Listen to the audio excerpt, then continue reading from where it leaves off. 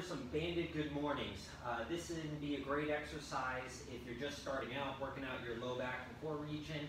It doesn't require a lot of equipment like a regular barbell good morning, just simply a band. So, and this one is really going to work our glutes as well as that lower back core region. So, what you want to do with this is you're going to step into your band using about a hip to shoulder width stance, and then from here bend over, pull the band around the base of our neck, okay? And then from here you want to maintain that nice flat lumbar curve, simply hinging at the hips, sending our butt back, and then up.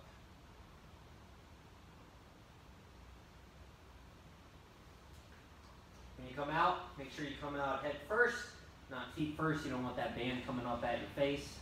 So that right there is the banded good morning.